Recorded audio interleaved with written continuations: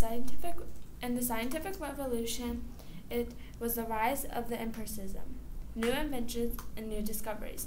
It replaced the Greek view of nature that had dominated science for almost 2,000 years.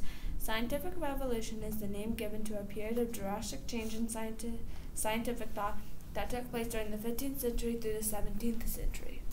It took place in Europe, and it helped develop mathematics, physics, astronomy, biology, and chemistry. It led to the creation of a new knowledge system and a network of thinkers.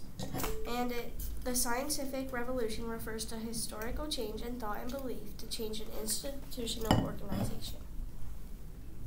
One of the scientists is named Giordano Bruno. He was born in 1548, Nola, Italy, died February 17, 1600. He was an Italian Dominic friar. He was a philosopher, mathematician, poet, cosmology theorist. He was a hermetic oculist. He exposed the corporation idea of a sun-centered universe as opposed to the church teachings of an earth-centered universe. He also believed in an infinite universe with numerous inhabited worlds. He later anticipated the ideas of later philosophers and scientists.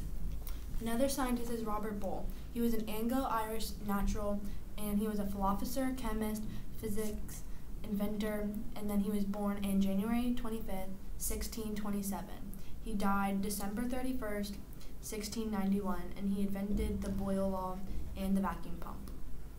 He discovered the volume of gas decrease and increasing pressure, vice versa. He defined elements, compounds, and mixtures, and he coined the new term chemical analysis, and a field in which he made several powerful contributes. Another scientist is William Harvey. He was born on April 1st in 1578, and he died on June 3rd, 1657. Harvey was appointed physician to James I in 1618 and continued as a physician to Charles I upon Charles' accession to the throne in 1625. He was the first to recognize the full circulation of blood in the human body, and it led to providing experiments and arguments to support this idea.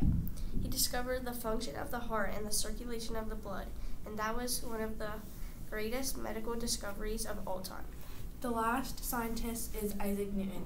He was born on January 4th, 1643, and he died in March 31st, 1727. Isaac Newton, he was an English mathematician.